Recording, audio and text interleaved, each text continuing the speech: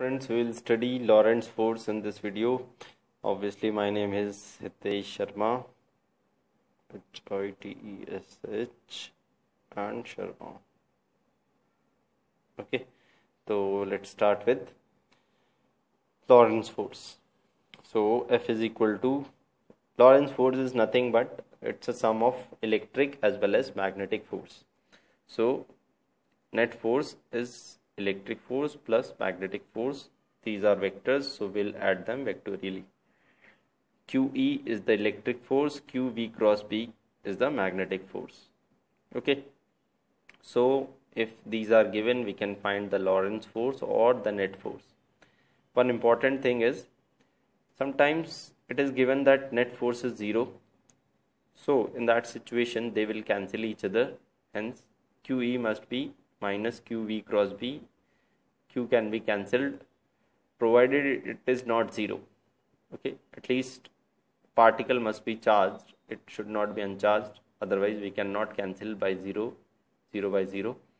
So in the case when particle has some charge, E is equal to minus V cross B or E is equal to B cross V. Okay, so just taking the property of cross product, we can say this.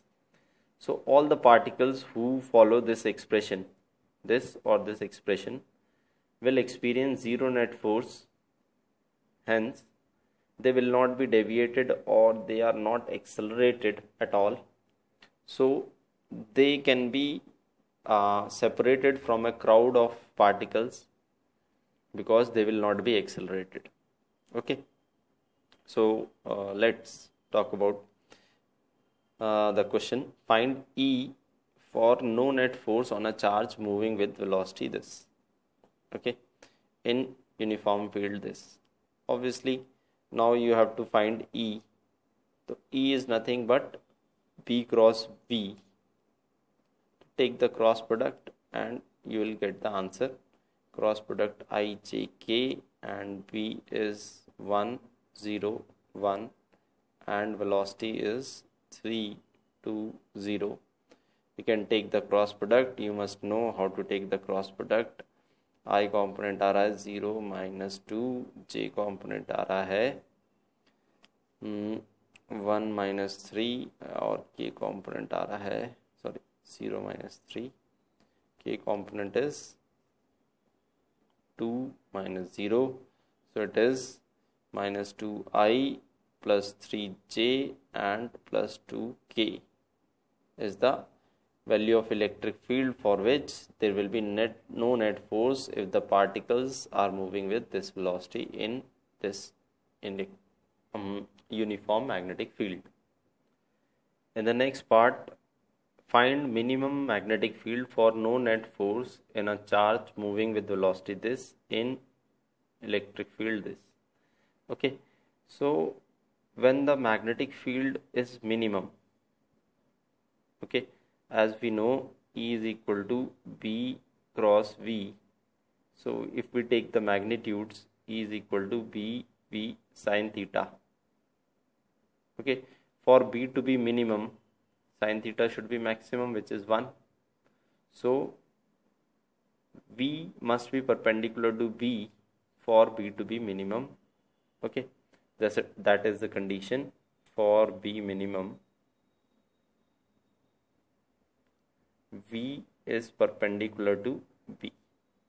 Okay, obviously E will be perpendicular to both. E is perpendicular to both B as well as B because it is coming from the cross product. So we are taking perpendicular, so it should be some I cap ये है, J cap ये है, तो only option left is K cap. तो आपको मिला magnetic field, मान लो कुछ B नॉट K कैप. अब वो प्लस भी हो सकता है माइनस भी हो सकता है, वो चेक कर लें. सो E is equal to B cross B not K cap cross 20 I cap और ये आपको आना चाहिए 4 J कैप. तो सबसे पहले K क्रॉस I और यहाँ हुआ 20v0 is equal to 4j। Value निकाली, k क्रॉस i होता है इस j, तो बिल्कुल सही बैठ गया। No negative component is equal to 4j, b की वैल्यू आ गई 1/5 k cap. Okay, b0 positive आ गया तो b की वैल्यू 1/5 k कैप आ गई। Okay, in the next part, in A reason of uniform electric and magnetic field, comment on the following।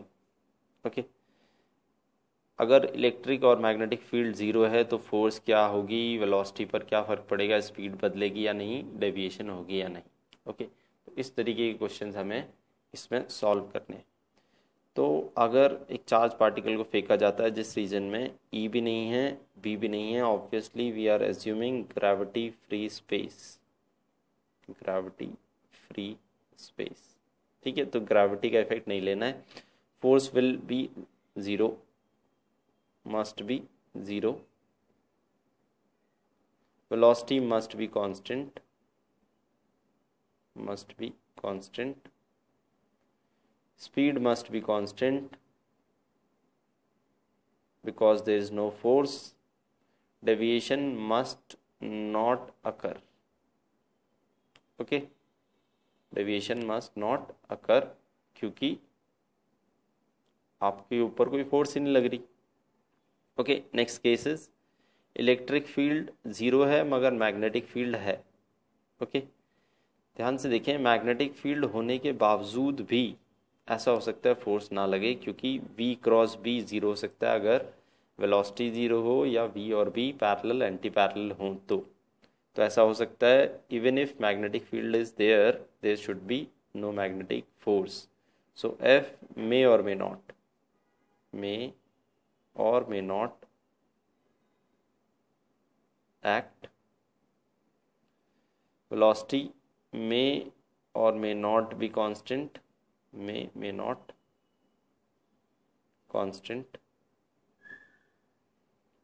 speed must be constant because magnetic force अगर लगेगी तो भी आपकी speed नहीं बदल पाएगी। डेविएशन में और may not occur, okay, may not occur, क्योंकि अगर फोर्स लगेगी तो डेविएशन हो जाएगी, नहीं लगेगी तो नहीं होगी, क्योंकि मैग्नेटिक फोर्स ऐसा हो भी सकता है ना लगे मैग्नेटिक फील्ड होने के बावजूद भी।